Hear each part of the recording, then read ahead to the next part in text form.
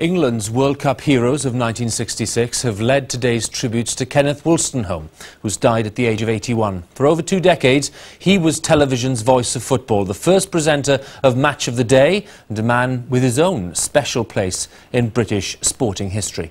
We asked the BBC's Barry Davies, a friend and former colleague of Ken Wolstenholme, for his personal assessment, and here's Barry's own tribute. The modulated tones of Kenneth Wolstenholme were an essential part of televised football long before, in 1964, he introduced what was to become an institution. Welcome to Match of the Day, the first of a weekly series coming to you every Saturday on BBC Two. He was there when England failed. Oh, a lovely goal! My goodness, if he could turn on tricks like this, we ought to have him on the music hall.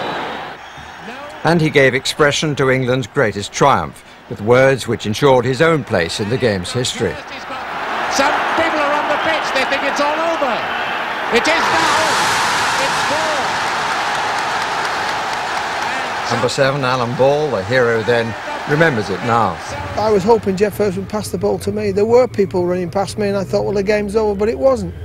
Then the ball flashed in the back of the net and I just went, that's it, we've done it. And I felt it is now, it's finished, it's over. But he put it in fantastic phrase. He remained in the country's affection, his thoughts on commentary clear and always worth consideration.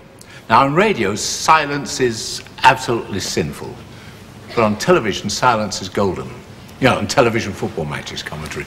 And I think it's very hard to break out of the radio commentary and get into a television commentary. And Bobby Moore comes up to receive the Jules Rimet Trophy for England.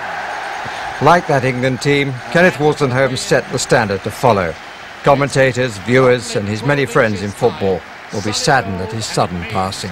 As far as I'm concerned, it was a wonderful thing to have been able to say, well, I did the commentary in 1966.